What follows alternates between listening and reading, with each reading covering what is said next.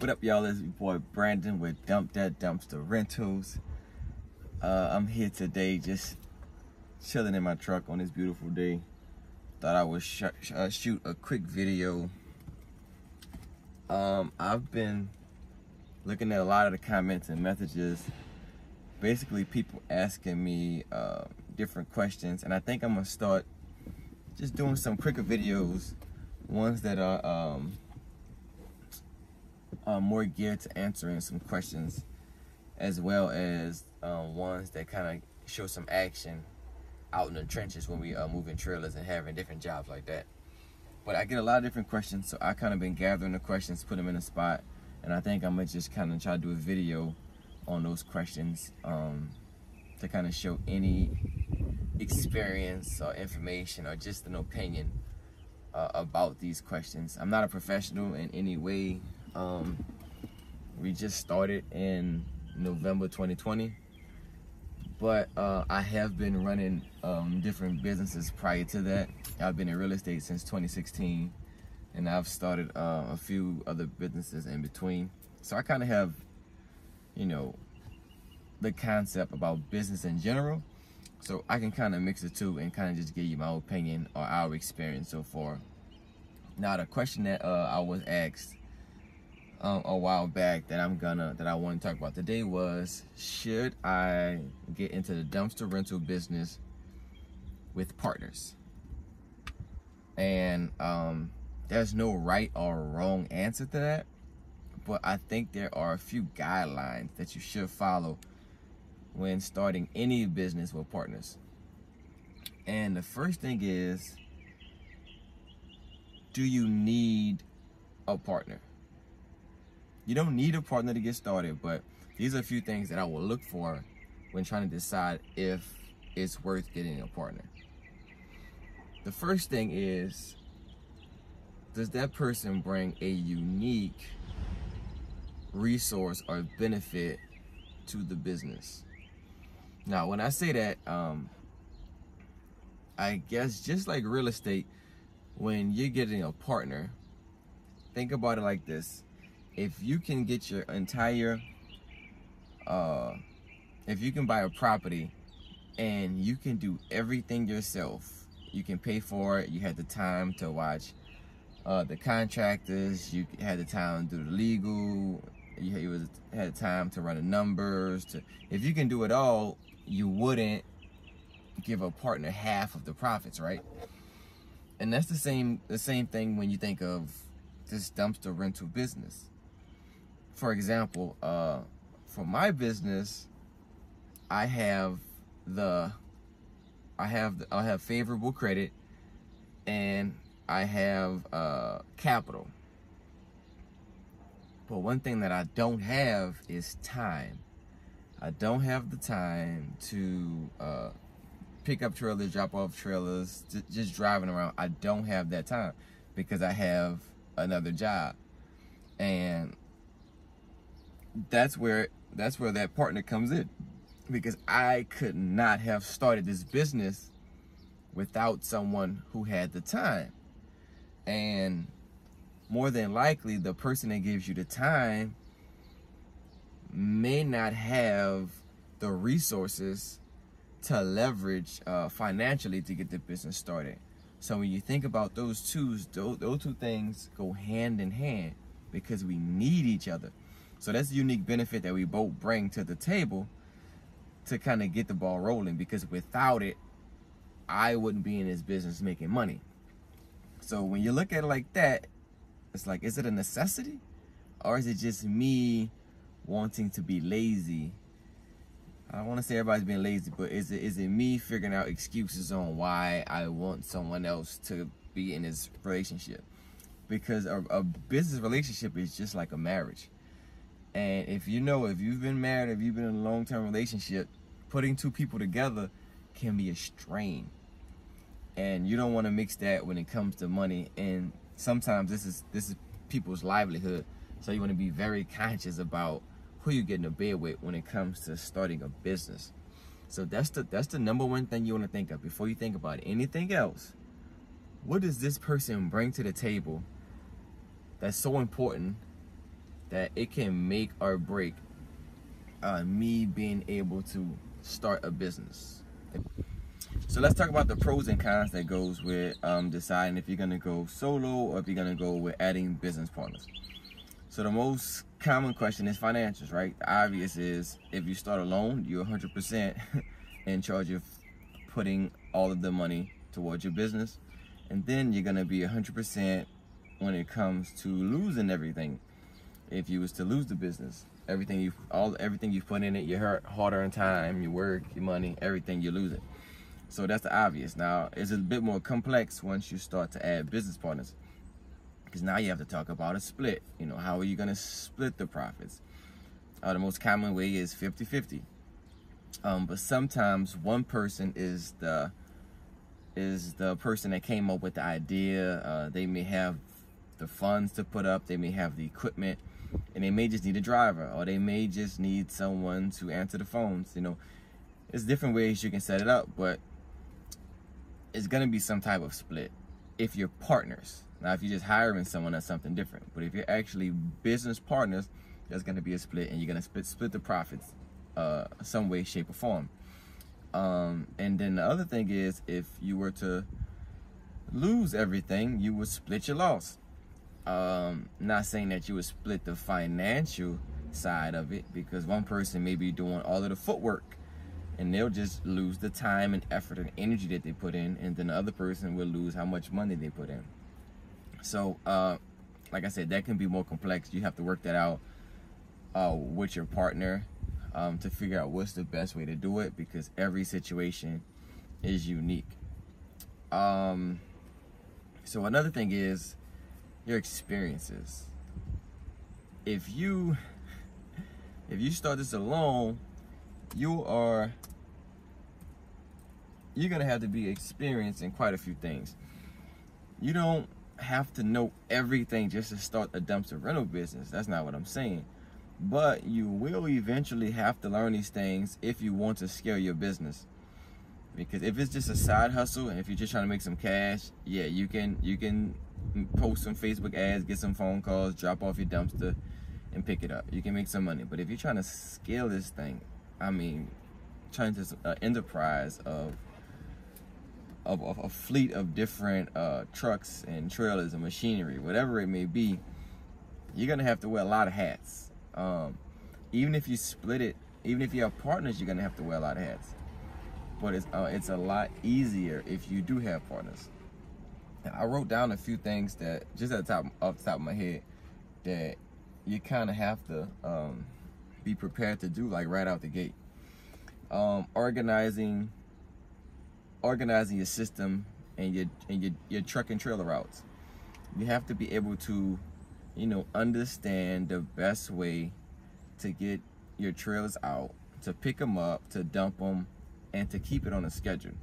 If you have one trailer, it's not that difficult, because you only have one to basically keep an eye on. All you can do is pick it up, dump it, drop it.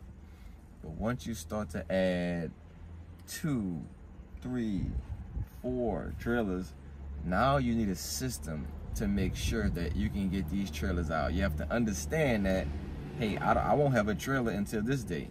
I can't book this trailer until I get this one back. If I do 7 days, this, you know, so it becomes you have to use logic and a little bit of math and start knowing numbers and different things like that. And that can grow once you start to increase your fleet of trailers. Another thing is answering phones.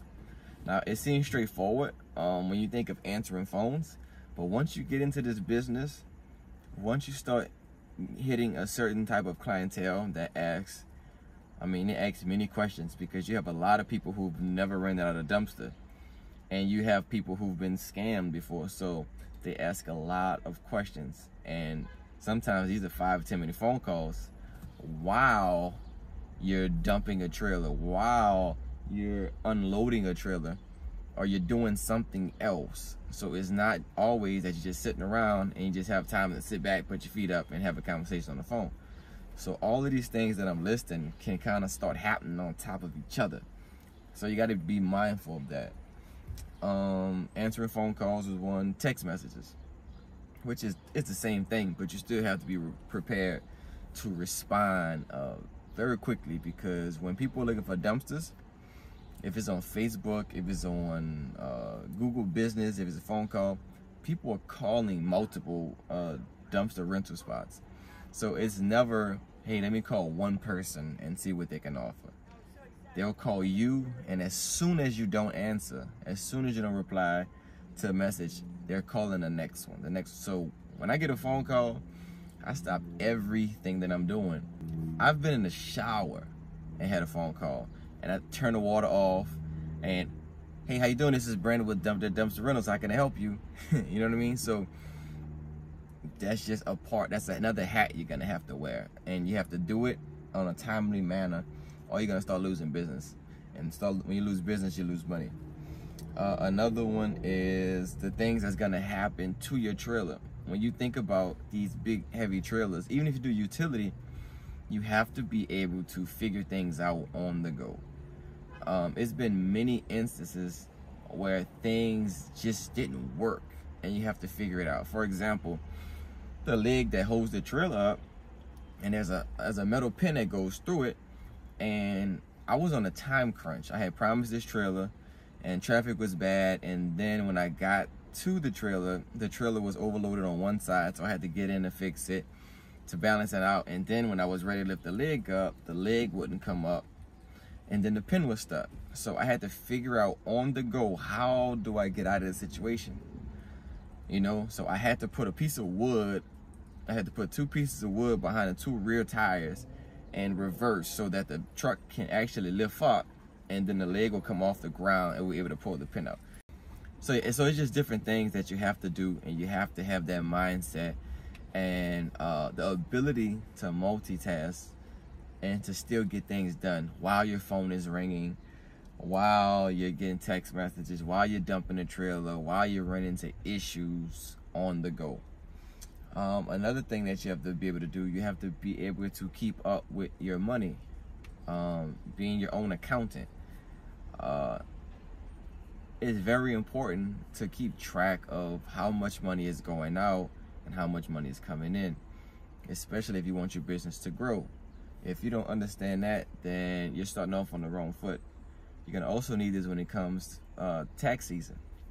If you don't have your income, your expenses, you know, your CPA won't be able to give you the best service if you don't have those things available. So having the right software to keep up with these different things is very critical, and that's something you kind of have to do on a go. As soon as I get a phone call, and the first thing I do is I collect information. Now, depending on where I'm at, I may do it on my phone, in my notes. I may tell a customer to text me. I may be on my laptop. I may be by my whiteboard where I can just write it down. As soon as I get the information, I send it to my driver and I ask for ETA.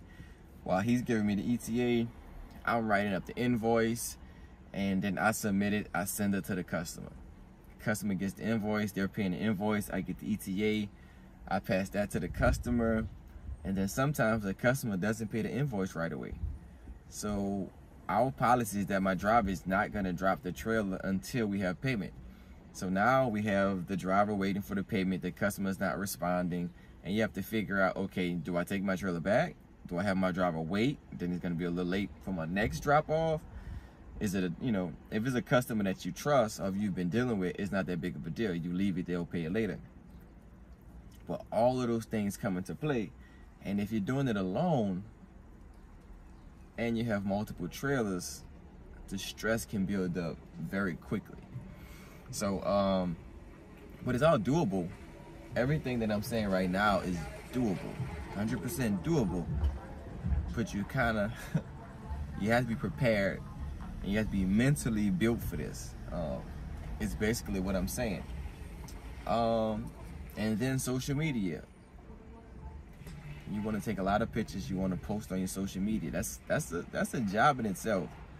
It doesn't seem like it's that big of a deal, but you have to remember to take pictures. You have to remember to post.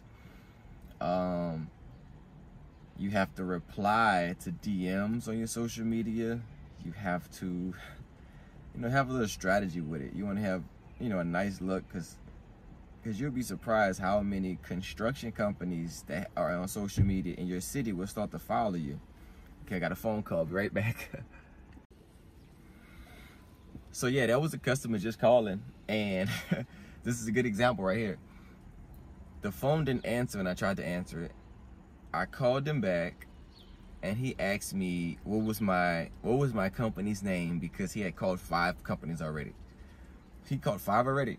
So obviously whoever he called prior to me didn't answer the phone, didn't get the job done, or maybe he was just shopping. But he just booked with me. So yeah, so that's a good example on why you have to answer the phone. I try to answer no later than the second ring, because people are impatient. They want to get these dumpsters right away. So that's just a good example right there on why it's so important to just be around. But what I was saying was, on my social media, we have a bunch of contractors and roofers that follow my social media page. Every time I post it, they like it, and they just ask random questions. Even if they're not booking now, just know that they're thinking about you. And every time you post, that post goes across their feed, and it kind of sits on their memory. Oh, as soon as I need this, these guys do this. Oh, okay, they're dumping tires. I didn't know they did that, so that's cool. So it's just, you know, we don't get much of our business from social media, but there are key connections on social media that we take advantage of. We're actually getting reposted by the mayor in our city, because we commented and we volunteered our dumpster for some cleanup jobs. And actually Saturday we're volunteering for this. It's a nonprofit that works directly with the city, and they plant trees throughout the city. So we're gonna volunteer 2 trucks. They don't need, what's this? Okay, just a message. They don't need our dumpster yet, but they do need 2 trucks to deliver some trees. So we're gonna do that, and we're gonna take a bunch of pictures and we're gonna continue to get in front of the city, so that they know that this is a company who is willing to volunteer to help out in the community. So it's not always about money. I mean, it leads back to money and contracts, but it's just a strategy, and every little piece works, you know what I mean? So I kind of ran on a tangent, but and then the last thing that I just wrote down is basically marketing. Marketing. It's so much. That's a video in itself, but on your downtime, that's something that you really have to put some good quality energy into, because if people don't know that you exist, if you're not getting out, you're not going to get the jobs. This is where you look at hustle harder or smarter. You want to hustle smarter, because you can put all the footwork in, but if you're not doing the smart things and the things that are necessities, it's going to be a struggle, and that's something you're going to have to do. So all that to say that if you do it alone, you're going to have to either have the money to pay people to do these things, or you're going to have to get really good at these things on the go. So when you look at partners, again, like at the very beginning of the video, I said you want to find unique partners that give you great benefit towards your business, because you don't want to have 2 drivers. You don't want to have 2 drivers in the business and both you guys are only good at driving trailers. You know what I mean? Like, there's so much more that needs to be done, and you need people who are experiencing these different things. So if you have a team, you want to have people that are very different but still have the same mindset. I'm the techie person. When it comes to, I'm doing YouTube videos. Nobody else on my team would want to get in front of a camera. I'm on social media. I've grown social media accounts from 0 to 20,000 in 6-7 weeks. Like, I've done it. I'm in IT. I'm good with computers. I'm good with Photoshop. I'm good with these things. My brother is great with customer service, delivering trailers. Like, he will drop off a trailer. He doesn't have problems with talking to people in person, but he doesn't like to talk to people over the phone. You know, so his strengths maybe my weakness may be his strengths. And then my other partner is he's a big numbers guy. He's someone who's helping me scale. He's thinking on a broader picture. So we have the same mindset, we have the same energy, but we're very different. And that's why our partnership works. But again, I would not have partnered with them if they didn't bring these key elements that I needed to run this business. So that's just that's my 2 cents on when you're deciding if you want to start with a partner or if you want to do it alone. Even if you want to test the water out by doing it alone first. Because again, you're getting in a relationship, a business relationship with someone, and sometimes you get in it and it's hard to get out. So make sure you start a business with someone you trust, someone who's trustworthy, someone who has these skills that can really help your business become successful.